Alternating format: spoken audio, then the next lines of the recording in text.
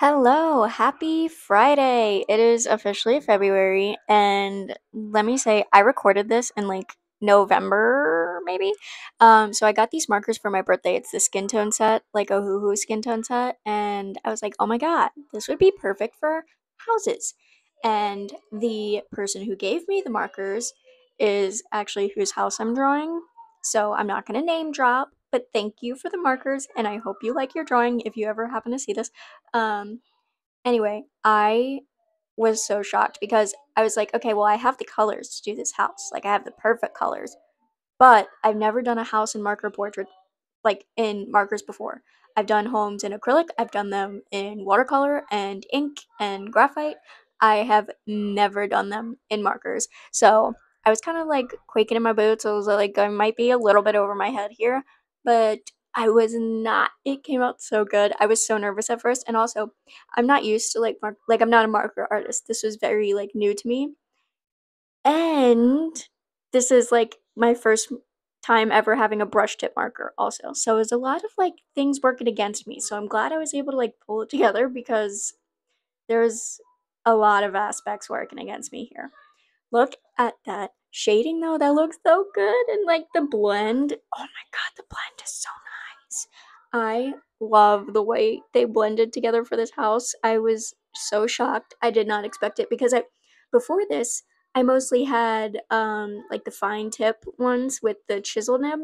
I did not have the brush nib and I was like, "Oh my god, this brush tip is life changing. It is astonishing. Oh my gosh, I was missing out. I understand the hype now. They're so much easier to blend.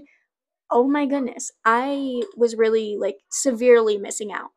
Yeah, so anyway, I was astonished with using these markers and I was so excited that I could like erase with the colorless blender because there were some parts that like I forgot to highlight here and there and then I was able to use the colorless blender and make it a highlight, which was sick. Yeah, so anyway, to sum things up, I love these freaking markers and the skin tone set is so good for like so many other things. I needed these neutrals. Okay, I am a neutral person. I I want to say that I use color, but I feel like I don't use very vivid bright colors that much. So I feel like this was like much needed in my marker journey. Um this grass though, oh my god. It took so long.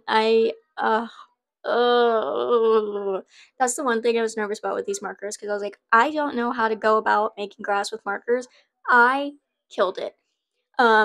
Which I know I'm like patting myself on the back big time here, but I'm very proud of myself. So I went in with a chisel nib and then I painstakingly went through and made a million blades of grass, and it was so boring. I wanted to cry. I was so like this whole time I was like, "Oh my god, this is the most boring thing I've ever had to do in my entire life." That's like I don't know how many blades of grass that was. It's a lot, okay? And then there were shadows from the trees. So I had to go in with an even darker and more vivid green to mark in those shadows. So that's what I started doing here. You can kind of see the shadows of the leaves from the trees. And I was like, oh my god, this is never ending. This grass is going to be the death of me. And then I was like, oh my god, it's not even coming out how I want it to come out. But it came together. Okay, it came together. Thank God, because I was about to lose my ever loving mind with this grass. I was on the verge of tears because I was like, oh my god, I think I just ruined this entire piece with the grass. But then I went in with this like yellowy color and I was able to tone down the green a little bit. I added some deeper shades of green. It worked out. I was very happy that it worked out. It needed to work, okay? Because if it didn't, I would have probably lost it because the top part looks so good. And, like, I mean, I know I'm patting myself on the back again, but the house looks so good right now. And I was like, if I ruin this, I'm going to be very highly upset because this is also a Christmas present, okay? This was my Christmas present to who gave me these markers, and I was like, I want this to come out so good because I've never gifted them a painting before, and I wanted the first painting I gift them to be really nice. I didn't want it to be like ugly, okay?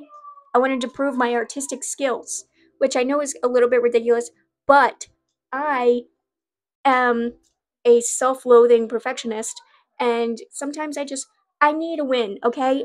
And this ended up being a win in my book. It was a win after. Yeah, so anyway, doing any nature with these markers the entire time I was terrified because like the house is easy, like it's lines. But doing this nature and trying to simplify it enough to where I'm not painstakingly doing every leaf and every vein in the leaf, but also making it detailed enough to where it doesn't look like a 5-year-old drew it, it's very difficult. Okay?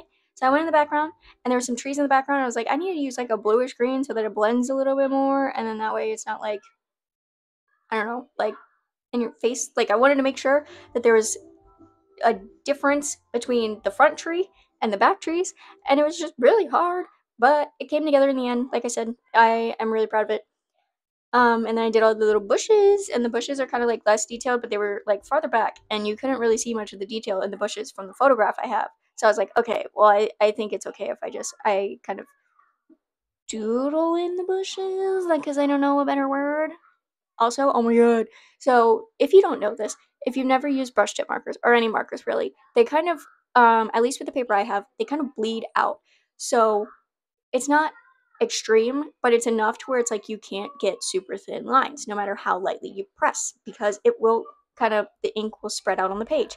So making this windows, at first it was destroyed. It looked so bad. And then I went in with a little white fine liner and I fixed it.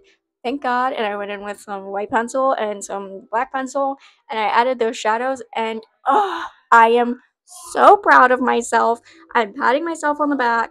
Thank you to me because I needed this win. Look at that. I'm so proud of myself. I hope you enjoyed this video, and this is a win. I booked myself a win. So, thank you for watching through. I hope you enjoyed it and have a nice day.